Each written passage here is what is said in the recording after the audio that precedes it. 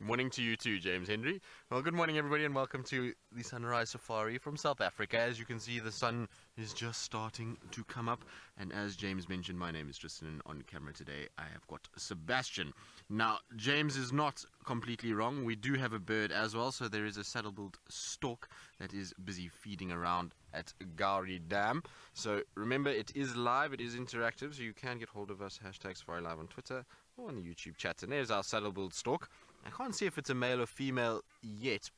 There we go, it's a female. It's got the yellow eye, so the male will have the darker eye with the yellow wattles underneath the beak. And this female has been going about her business with much stamina. She's been up and down all over the place trying to get food and trying to grab anything that she can. And as this dam is getting less and less, so it's becoming shallower and shallower, it's becoming easier for her to hunt. So poor fish and terrapins and various other little aquatic animals like frogs are going to be trapped, and they almost become a lot easier to hunt. And this is why the saddlebilled stork is here, is it's making use of the drying conditions and grabbing whatever it needs. You can see how it works. It uses that long big beak to go through the water and comb through basically and feel out for anything. And these guys are ferocious predators. I've seen them eating quite big terrapins before, so much so that their neck becomes completely disfigured as the terrapin goes down towards the stomach. It's amazing to watch. And this saddlebilled stork has actually been a bit naughty. It's been trying to chase the grey heron that's also around, and the grey heron was fishing and it got something. I couldn't see what it was, and the stork came running over to try and chase the heron and grab whatever it was, but alas, the heron was too fast and swallowed before the stork could get there. But there's our heron sitting watching the stork approaching. Poor heron has been shifted around all over Gowrie Dam this morning as the stork has moved. It's a really pleasant way to start the day. A beautiful sunrise, a not so common bird for us. The saddlebilled storks are birds that we do see every now and then, but their numbers are not great in the southern part of Africa. You'll find that once you go into Botswana, Zambia and north, there's quite a few of them up that way, but this side of the world there's not too many left. I think the last statistic I heard was there's about 90 breeding pairs left in the Kruger system, which is not very many when you think about it. And so it's a bird that's unfortunately suffered a massive amount of habitat loss, as well as poisonings and all kinds of other things from trying to feed off polluted water and things like that.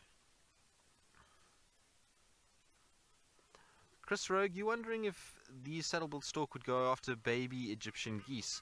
Well, it's possible. I wouldn't put it past the saddlebilled stork. They, like I say, are ferocious predators. They grab all kinds of things, so it wouldn't surprise me that much, but I don't think so. I think in all likelihood you'll have a situation where they probably leave the geese alone. It's not something I would rule out, but I've never personally seen them going after any other birds. You can see how the poor heron gets shifted along when the stork comes in. It's a nice size comparison to give you an idea of just how big these saddlebilled storks are.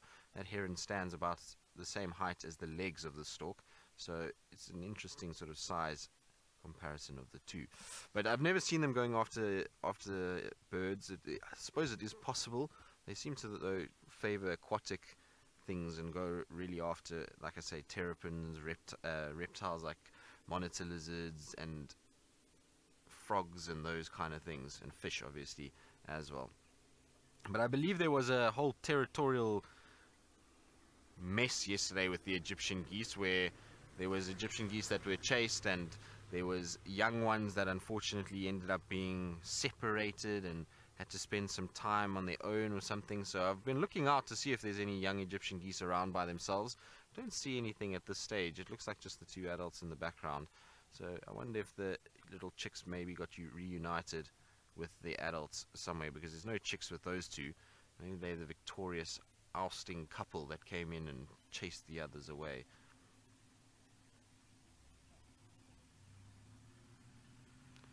Patty, you want to know if terrapins are turtles? No, they're not turtles, Patty.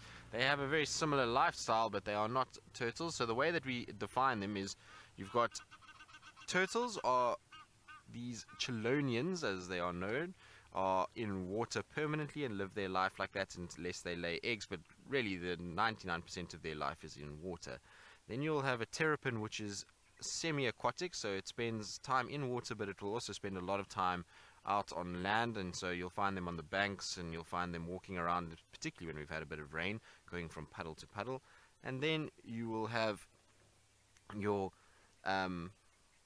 tortoises that are purely land-based, that don't go into water. So that's the difference between the three of them. Is tortoise is land, turtle is water, and terrapin a mix of both. We actually don't have any freshwater turtles in South Africa. It's just the terrapins that we've got. We do have a number of turtles on our coastlines, but not in the freshwater areas. What have you seen? Look how quickly it crosses. It almost looks like it's about to start doing a break dance. What were you looking for? It obviously saw something. Maybe it saw a little terrapin's head pop up on the surface, and it thought, I'll go there quickly and try and grab it. It is amazing to watch these birds go about their business, though. Something is there.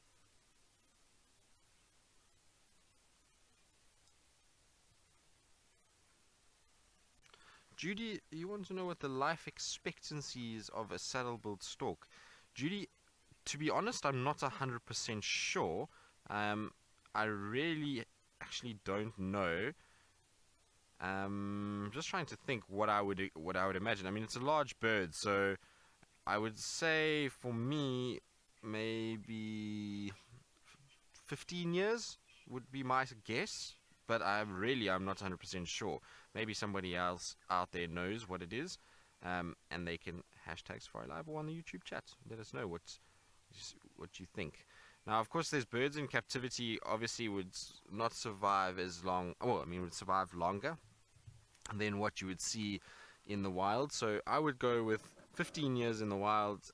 In captivity, I don't know, maybe double that sometimes. 25 years. Maybe I'm a little bit out. Now, Craig, you want to know if they're solitary birds?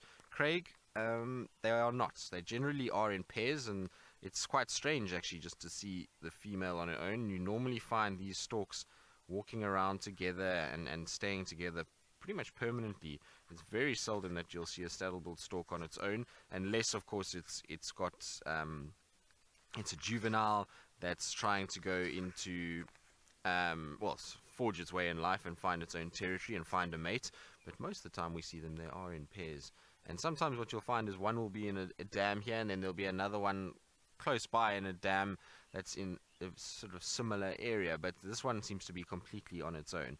And I was saying earlier that it's a female. If you look above its beak there, you'll see that there's a very yellow circle around the eye, and that gives it away quite easily. The male doesn't have that circle around the eye. It's got this dark eye with these yellow wattles. Oh, there we go. Frog.